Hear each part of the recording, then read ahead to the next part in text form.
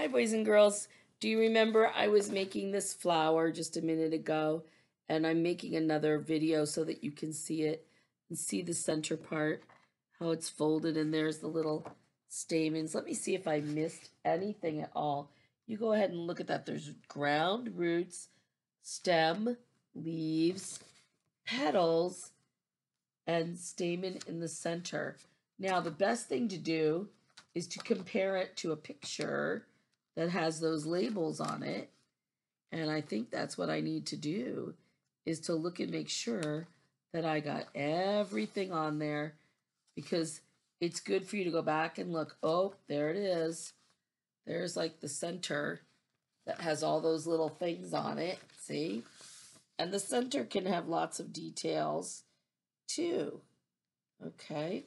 Let me find one that might be showing the yellow a little better. If it's got a yellow center. Oh, apple tree blossoms are good for that. And let's see. And then the flower becomes the seeds eventually. Let me see where that would be. Oh, this book has a lot of pictures. And if you look at the video I made with this book, you will find which seed is the biggest seed that we know in our area, our country. And it's maybe not what you think it is. Let's look at these flowers. You can see some of the centers are the same colors as the lily here. See how they have kind of a lighter orange or an orange, and it gets a little yellow pollen on it. And the butterflies are searching out the pollen, as are some other animals crawling through, probably looking for seeds. So I'd like you to look at that today or tomorrow. It's Thursday. I'll put this on tonight, so maybe tomorrow. And I want you to make your flower. Now, I'm going to label the parts of this flower, and I'll show it to you in a minute. Okay, boys and girls, I have now labeled everything. There's soil, the brown dirt, the root system, and the roots are what sucks up the water for the plant and the minerals from the soil for the plant to grow nice and strong and healthy. And then here's the stem, and these are leaves, a leaf, and then the flower itself and the petals. Now, see, the petals are flying away with a breeze. They go willy-nilly through the sky and land where they will. But if you want to, you can find a book or look at my book and label the inside somehow, maybe just an arrow pointing to it with a little marker pointing from a label. If you have labels, that'd be great. If you don't, well, don't worry about it. Just write it next to what we have there.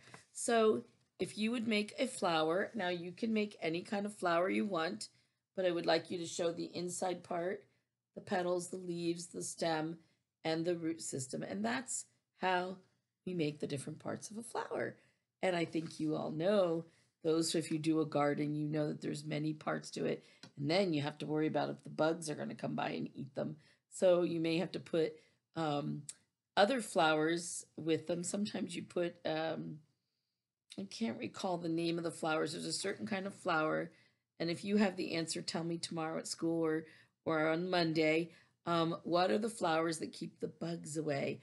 Farmers will put certain flowers down rows in, it might be zinnias, I'm not sure, but there's certain kinds of flowers that keep the bugs off of the fruits and vegetables and other flowers. So for some reason, the bugs like that kind of flower, and the farmer puts them in so it'll stay off of his crops. There you go. So there's your parts of a flower. Happy planting. I think tomorrow I'm going to bring an avocado seed, or Monday, and we're going to see how it starts a root system. It's kind of an experiment to see if it will work. All right. Have a good day, and we'll see you with our next one. Oh, and by the way, you have another piece of blue paper, and on that other blue piece of paper, you can turn it this way, and you can plant a whole rainbow garden on that paper just for fun. to see if you can do many different kinds of flowers in a rainbow garden. You could even attach the two blue pieces of paper together if you want a super duper big one.